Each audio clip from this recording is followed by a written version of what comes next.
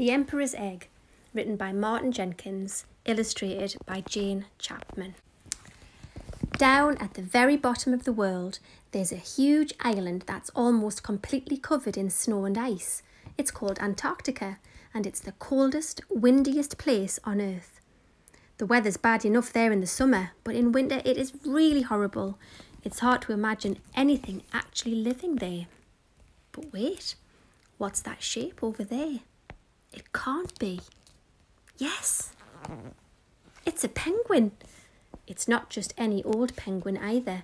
It's a male emperor penguin, the biggest penguin in the world, and he's doing a very important job. He's looking after his egg. He didn't lay it himself, of course.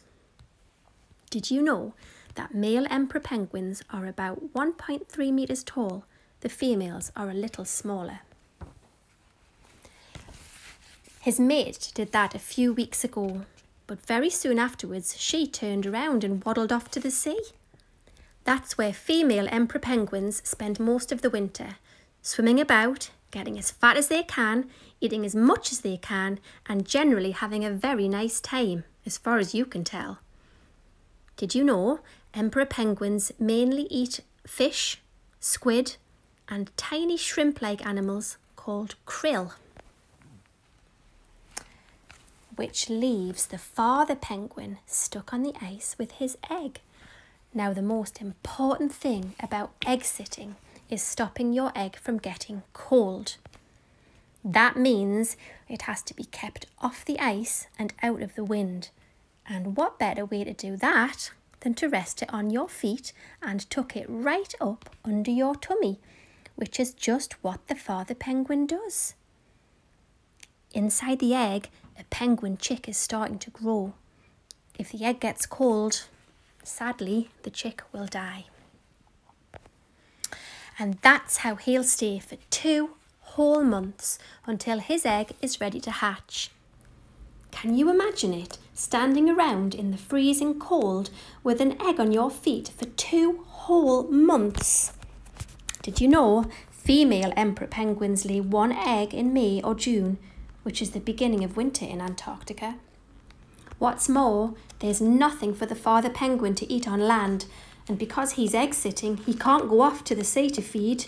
So that means 2 whole months with an egg on your feet and no dinner or breakfast or lunch or tea. I don't know about you, but I'd be very, very miserable. Luckily, the penguins don't seem to mind too much. They've got thick feathers and lots of fat under their skin to help to keep them warm.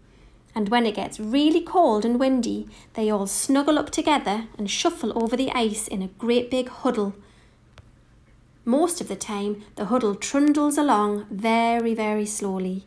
But sometimes, when the penguins get to a particularly slippery slope, they slide down it on their tummies, pushing themselves along with their flippers, always remembering to take care of their egg and trying hard not to bump into each other.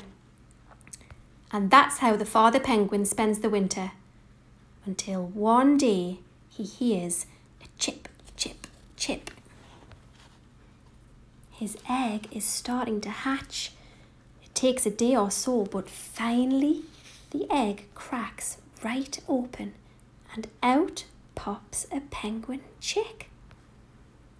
Now the father penguin has 2 jobs to do. He has to keep the chick warm and he has to feed it. The chick is only about 15 centimetres tall at first and much too small to keep warm by itself. But what does it feed it on? The chick is too small to be taken off to sea to catch food, and it can't be left behind on the ice. Well, deep down in the father penguin's throat, there's a pouch where he makes something rather like milk, and that's what he feeds to his hungry chick. The father penguin can only make enough milky stuff to feed his chick for a couple of weeks. But just as he's about to run out, a dot appears on the horizon.